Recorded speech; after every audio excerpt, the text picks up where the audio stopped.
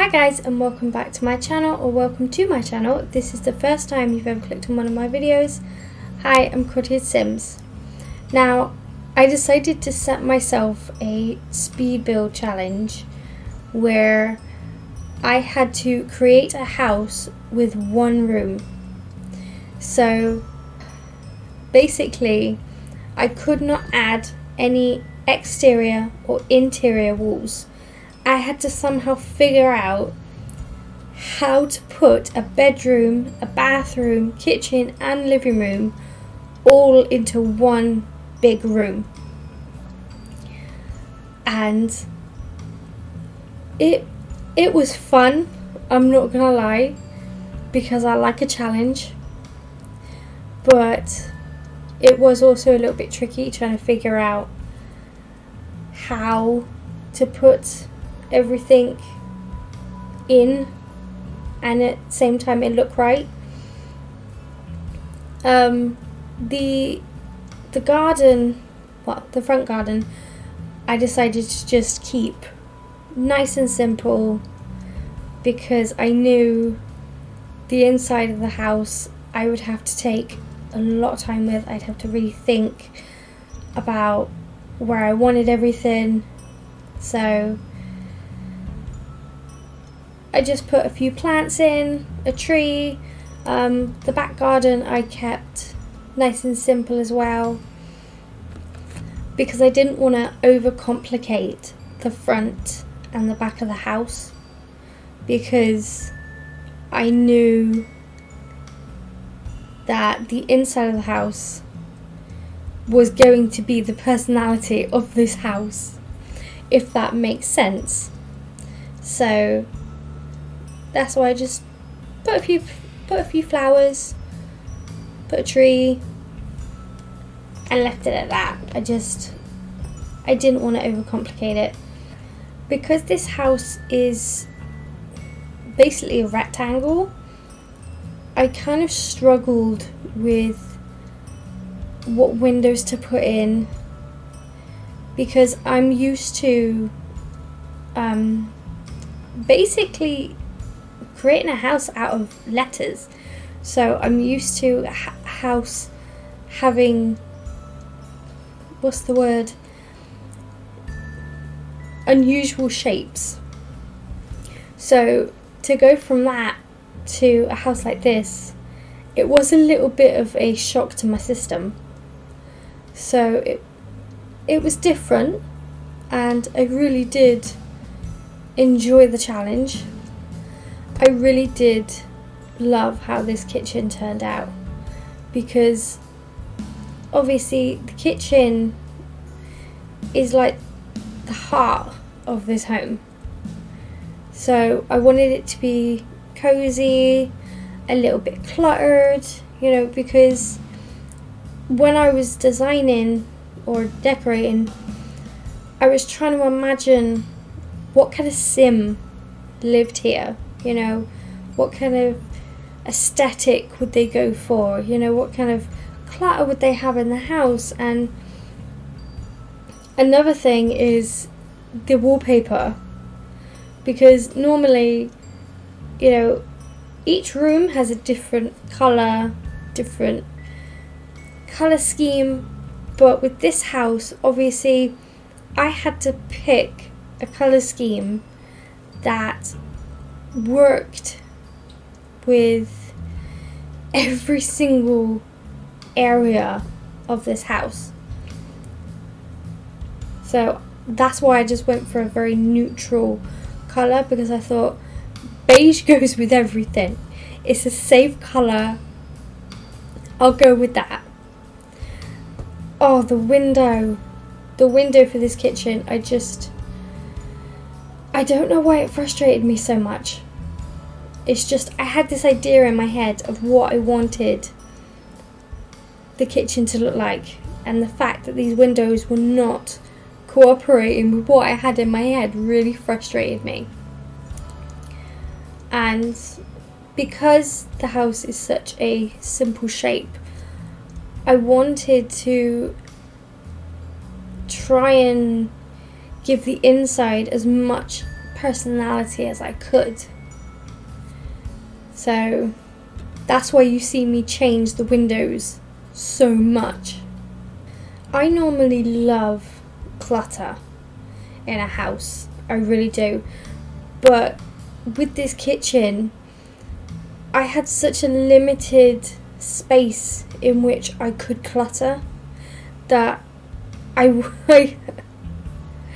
put a lot of clutter onto those shelves.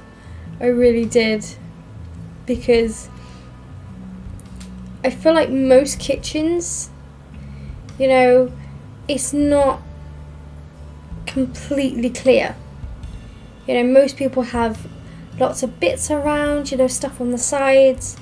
Unless you're a minimalist, then obviously maybe your counters are empty or quite clear. I know mine ain't.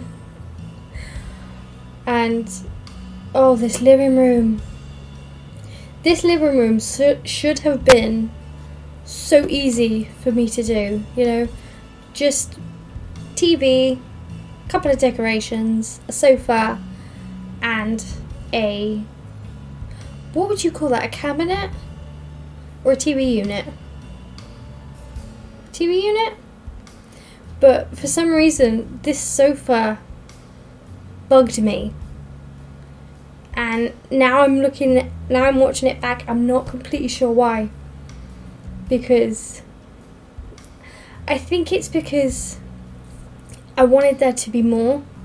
I wanted there to be more stuff in the living room, you know, to try and emphasize the fact that this is the living area. You know, this is not the living area, the living room.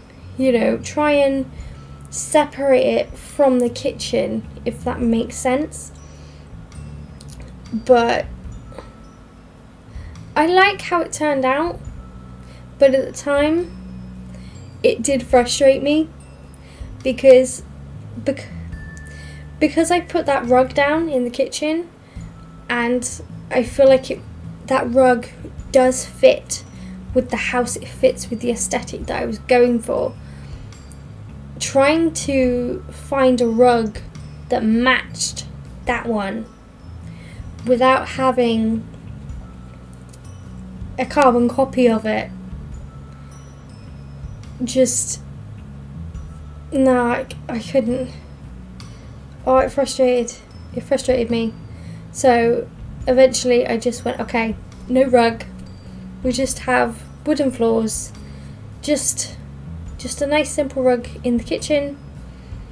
And I think I put one in the bathroom as well. Yes, I did. I did edit out quite a bit of footage of me going back and forth with different sofas, because that would have just, oh my goodness, the amount of time I spent trying to figure out this living room. I spent far too much time on it, I really did. It's just, I'm not used to building a house that is a 100% open floor plan. You know, I'm used to having walls, so I'm used to there being a divide of some sort between each room. So it definitely was a challenge for me, but I definitely love how this house turned out in the end, despite my struggles. This area I tried to keep nice and simple. You know, I didn't want to overcomplicate this house, because, like I said, it's an open floor plan.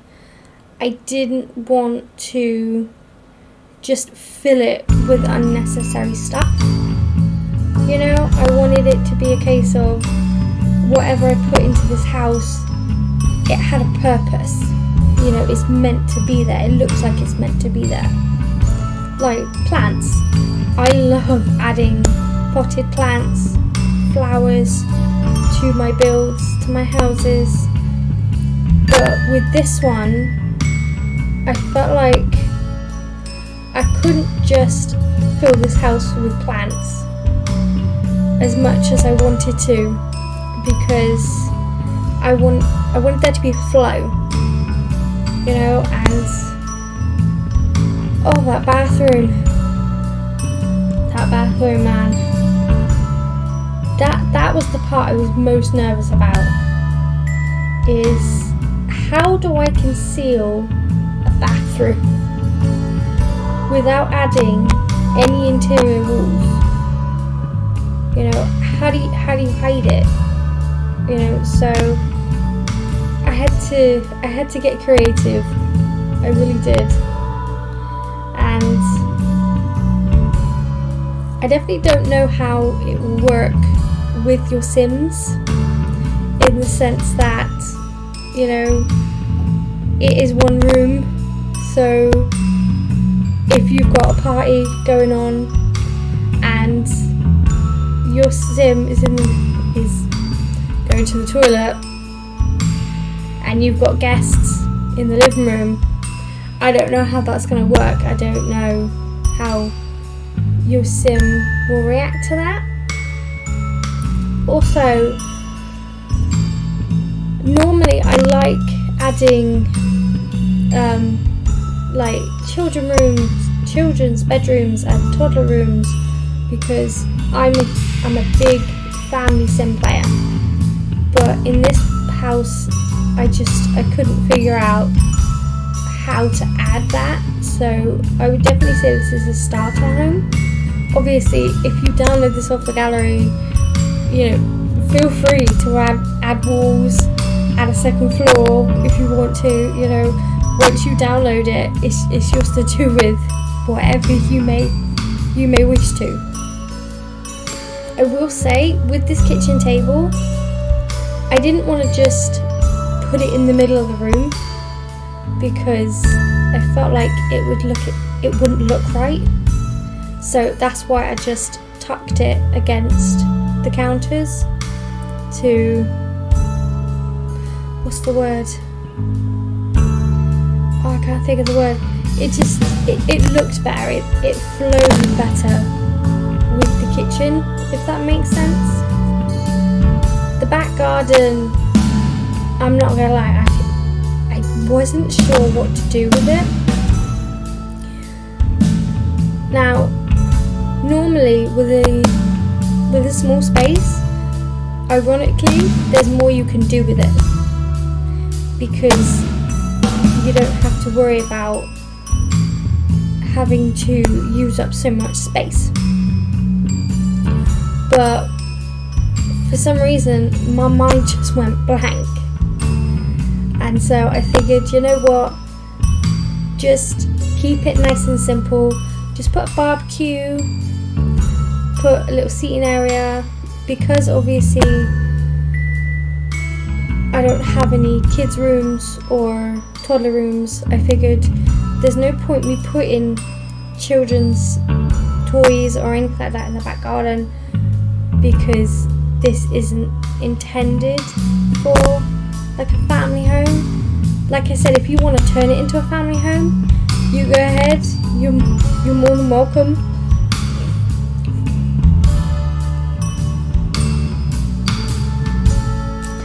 Okay, so we're coming to the end of the video now, so I'm going to love you and leave you. So if you like this video, please don't forget to give it a big thumbs up, subscribe, drop a comment downstairs. This build will be up on the gallery under cottage_1_sims.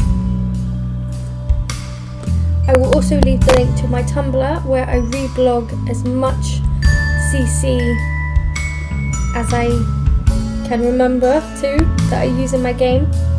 I hope you guys have a wonderful day, and I will see you all in my very next video. Bye guys!